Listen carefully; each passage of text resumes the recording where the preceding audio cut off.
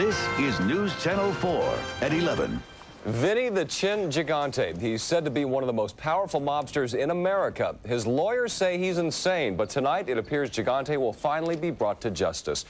Good evening, everyone. I'm Jim Watkins. Chuck is off. The mob may be about to take a big hit. It's a story you'll see only on News Channel 4. It is all but certain that a federal judge will rule tomorrow that Gigante is sane, was sane, and is competent to stand trial. The boss of all bosses in the American Mafia will have to answer to murder and racketeering charges. News Channel 4's John Miller reports.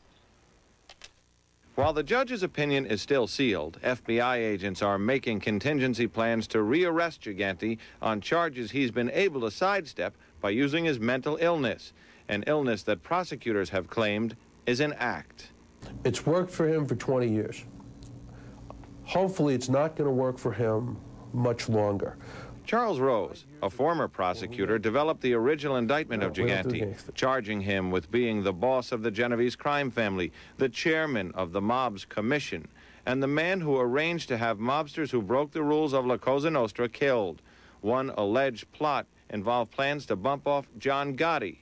Gigante has been able to avoid going to trial because a host of psychiatrists have testified that the wan figure who stares blankly and wanders the streets in a blue bathrobe was mentally disabled.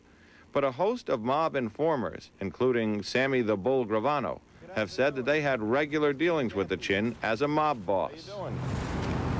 Excuse me, sir.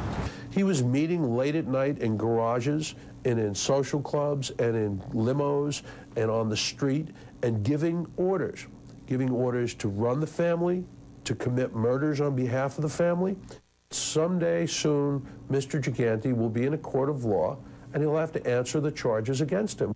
If Judge Nickerson decides tomorrow, as our sources believe he will, his decision won't come as a big surprise.